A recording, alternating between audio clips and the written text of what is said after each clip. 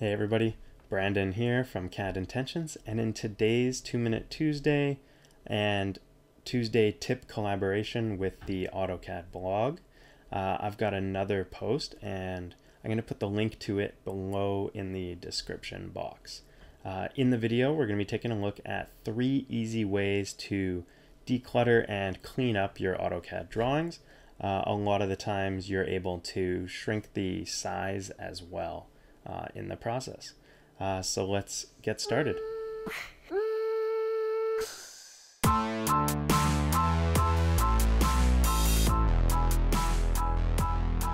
Alright, so I'm going to do my best to keep this under the 2 minutes, although I rarely ever do. We're still going to keep this quick and to the point.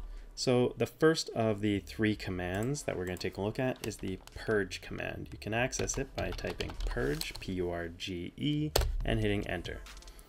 Purge allows you to purge or remove objects, line types, layers, groups, styles that are not being used, are duplicated, are unneeded, or orphaned within your drawing. It's a good idea to purge drawings when you're sending them out or done with them, just to remove any excess styles, layers, line types, blocks from your company's template, or just clutter that's kind of built up in the drawing over your time working on it. It's an easy way to save some space, but also just declutter your layer list and your drawing in general. So you can see in the Purge dialog box here, you've got a few options. It's going to show you in this list here what's not being used in your drawing.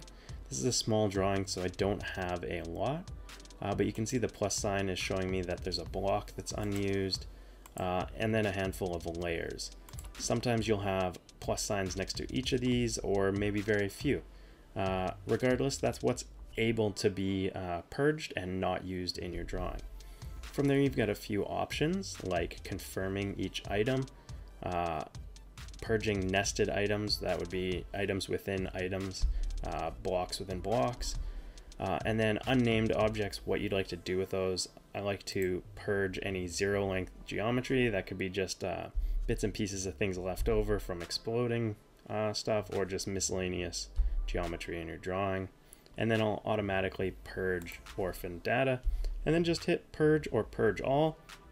I'm going to use purge all because it's a little quicker, and it's automatically going to give me this confirmation. I'm going to purge all, and you can see it's just removed everything in my drawing. You can hit close. You can see down here what it's purged in your list here. Couple zero length geometric objects, blocks, and layers. That's it for Purge. Again, you can dive deeper into these. Check out the article I've linked below. It's going to give you some more descriptions and definitions of each command that we get to. All right, so next is the Overkill command. Once again, you can just type in Overkill and hit Enter, and it's going to ask you which objects you want to clean up or overkill. Overkill is it's often underused and kind of unknown, but it's helpful. It'll help you kind of get rid of that bloat and unorganized objects in your drawing. It allows you to quickly remove multiple overlapping objects and combine objects that are partially overlapping or completely overlapping. Really, it just helps with all that excess line work that can accumulate in a drawing over time. So when it asks you to select objects, I'm just going to select or type in all to select all. You could also just use a box over a bunch of your line work.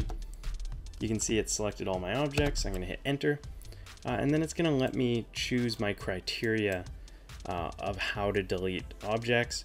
You can ignore specific colors, layers, line types. You can also give it a tolerance. Making this number larger will get rid of more stuff, but make your drawing likely more clean.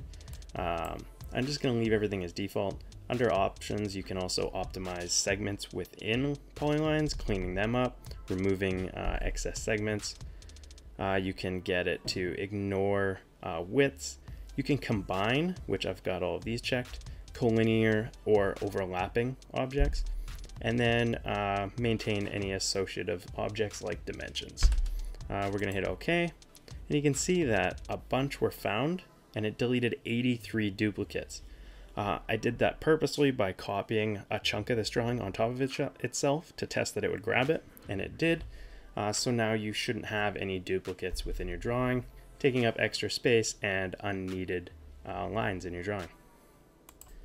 Alright, so last up, and keeping this short, is the audit command. A-U-D-I-T. I'm just going to type that in here.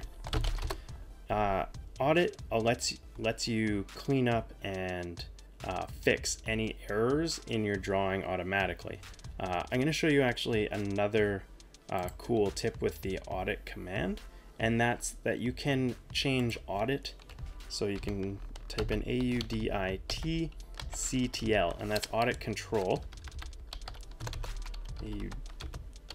AUDITCTL,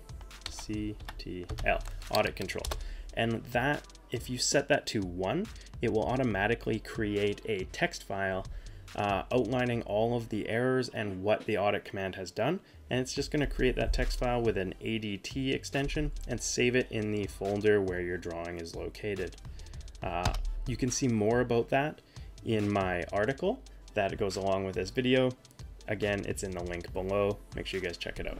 But I'm just going to set it to 1 to turn that on, and then I'm going to audit my drawing and say yes to fix any errors that it encounters along the way.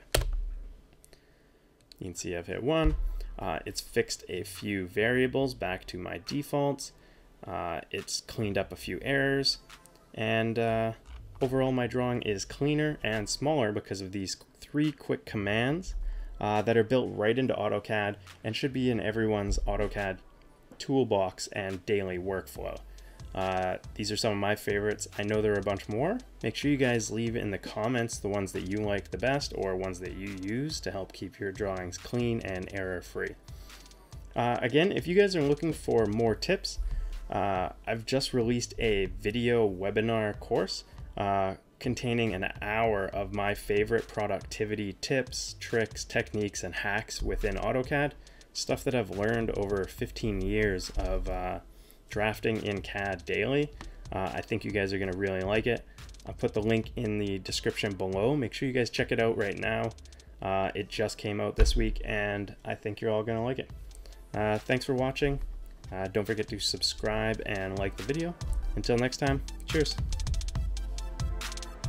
Thanks for watching the video. Hope you guys enjoyed it. Be sure to check out my last video right here. And don't forget to subscribe up here to make sure you're up to date and you see all my new videos. Thanks again. Cheers.